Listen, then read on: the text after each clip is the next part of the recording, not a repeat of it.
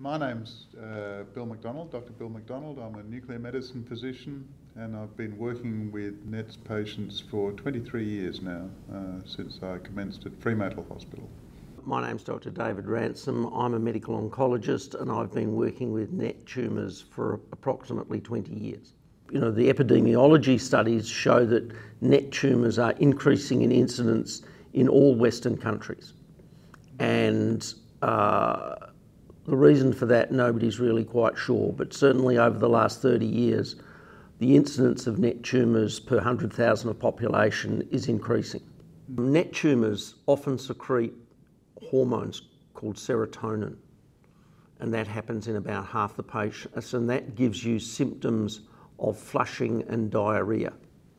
Now, the problem with those symptoms are that they're quite common, and there's lots of causes of diarrhoea.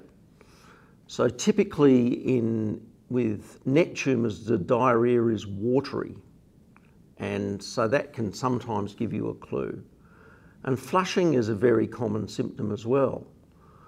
And what differentiates carcinoid flushing from flushing due to menopause is that in menopause, the flushing is generally associated with severe sweating.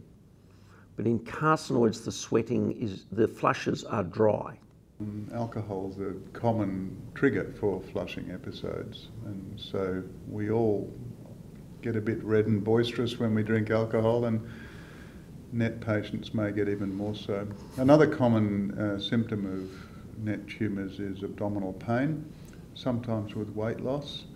And lots of people have abdominal pain, and when NET patients go to their doctors with abdominal pain, it's often confused with other illnesses such as irritable bowel syndrome or indigestion, and so it can take a while for the penny to drop.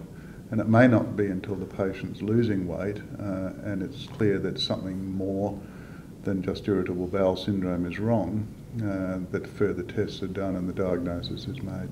So I don't think the symptoms come and go as such. I think they're there all the time, but they vary in severity.